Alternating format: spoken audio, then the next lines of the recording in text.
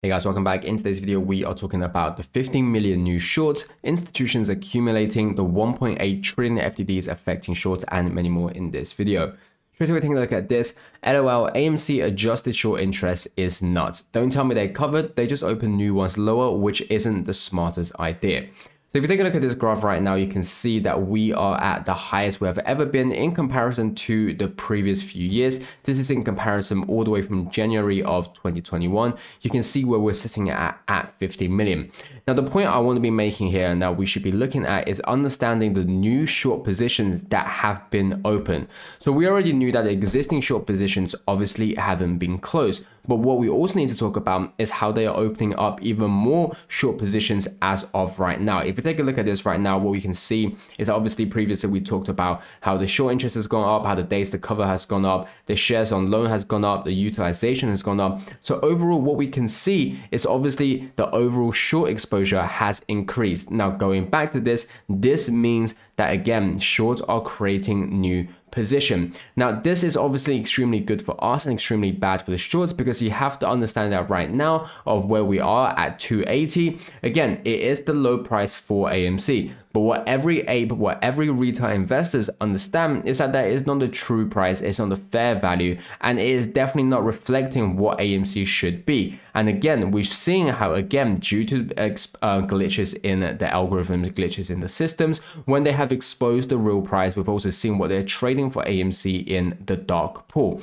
So if they are creating short positions at the price of $2.81, and at any time AMC bounces to its true reflective price, then you guys can understand how the new positions they have just created will come back to bite them. And so again, it's understanding that because now they are creating even more short position at these lower prices, that they are even more scared for the price to jump up. Previously, when they created short positions at $72, they were scared that if AMC were to go to 100 because the effect it will do. They were scared that AMC going to 150 and the effects that they will do. But now, if they're creating short positions at $2.81, then they will be extremely scared of what AMC will do when it goes to $20, $30, $40, and let alone when we can go to the even higher numbers of 1,000, 10,000, and obviously even higher. And so you have to understand that the longer we are seeing the short interest for AMC to increase right now, it means that they are creating even more short positions as of in terms of the current price. And again, that means more margin, more exposure, and more risk for the short sellers. And that's why they're doubling down every single day. The situation becomes bigger and bigger every single day for the short sellers. And so it makes sense to why they need to suppress the price. Furthermore, what you guys can see is this. So previously, in our previous video, we talked about how what Adam Aaron said in terms of bankruptcy is not going to happen. Inconceivable is what he said. You guys can see from this, 2021 versus 2024, nothing has changed. The company continues to survive while the apes continue to hold. Don't be surprised when the markup period happens in a few months. Sit back, relax, and enjoy the film. And this is in comparison to something we've seen in 2021. On Monday, the company announced it had secure enough financing to remain open and operational deep into 2021. This means that any talk of an imminent bankruptcy for AMC is completely off the table. And the reason why I want to talk about this is understanding how staying alive is extremely vital for AMC. And what we can see is how Adam Aaron has delivered. What he talked about was how they were being able to be operating going into 2021 and avoiding bankruptcy. And that's exactly what they've done. So now that he has made the same statement saying we're going to go through 2024, we're going to have a smooth sailing and we're going to see a robust 2025 and 2026, then I definitely do have high hopes for what's about to happen in the long projections for AMC. But more importantly, is understanding that by not going bankrupt, it means the play is still alive. And you guys can see when AMC first released these pieces of news about avoiding bankruptcy in 2021, about not going anywhere near bankruptcy in 2021, you can see how the shorts panicked. You can see how they drastically increased their short positions, how they drastically had to make more news, negative news on AMC, how they had to create more synthetics, how they spend more money on pushing AMC down,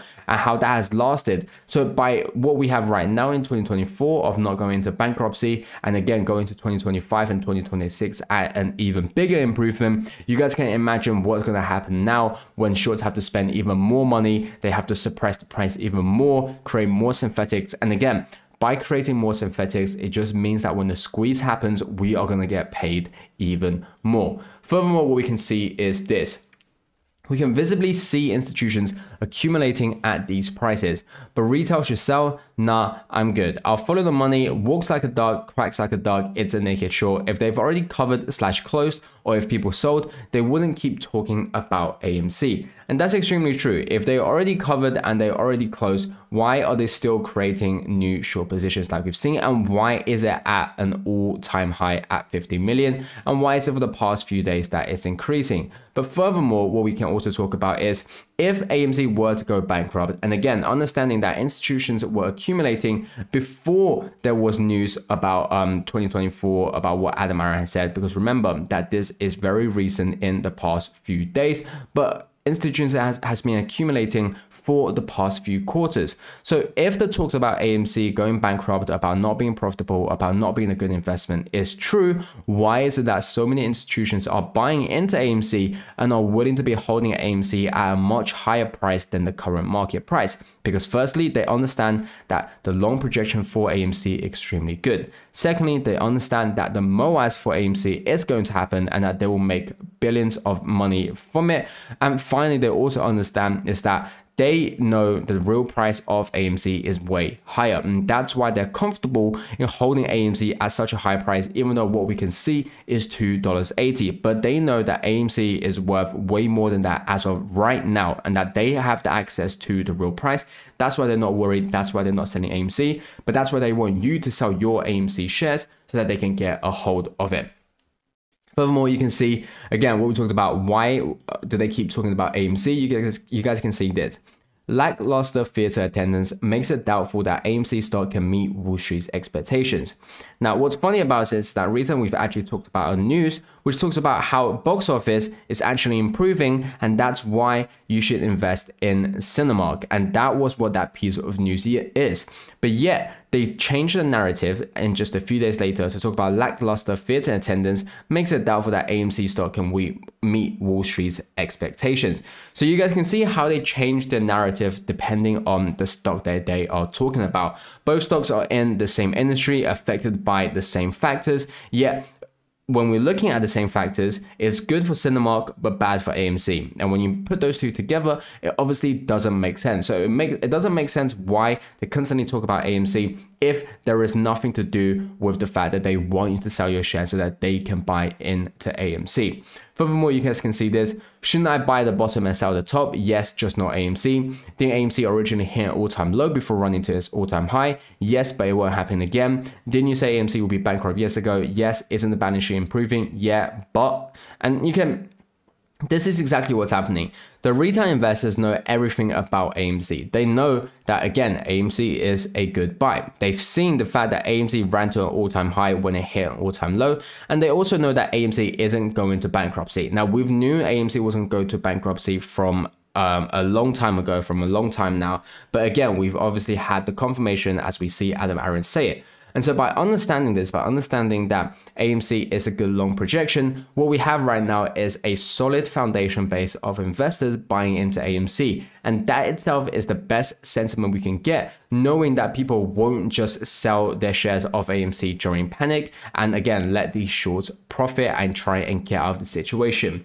Now, this is what I'm thinking is probably one of the most important news that you guys have to understand, which I think will be very pivotal in the future. So there's now been $1.8 trillion in treasury settlement failures at the DTCC in 2024, bringing the daily settlement failure average to $26.9 billion.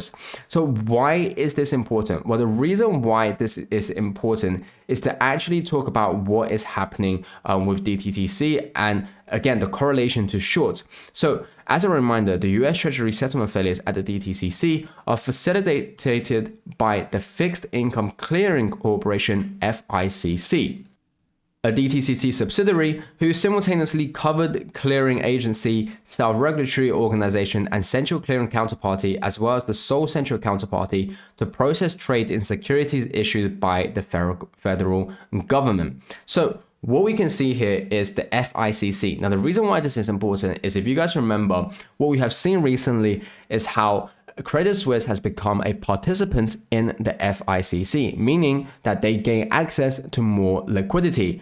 But the problem that the FICC is meeting right now, what they're facing, is the fact that we're seeing over $1.8 trillion in treasury settlement failures. And so what we have right now is FICC accepting Credit Suisse as a counterparty to give them more liquidity. But on the other hand, FICC are also seeing problems in liquidity themselves. So if they're facing liquidity problems and they're trying to help out other firms with liquidity problems, you guys can see how this isn't going to pair well. So what we're likely to see in the very near future is obviously the firms who are trying to escape by accessing liquidity from the government to obviously fail. And what we can see is understanding that, again, they can run, but they can never hide, and that it will come to a time where they have to pay up, where their liquidity runs out, and they will have to cover. Anyway, guys, thanks for watching. I'll catch you guys next time.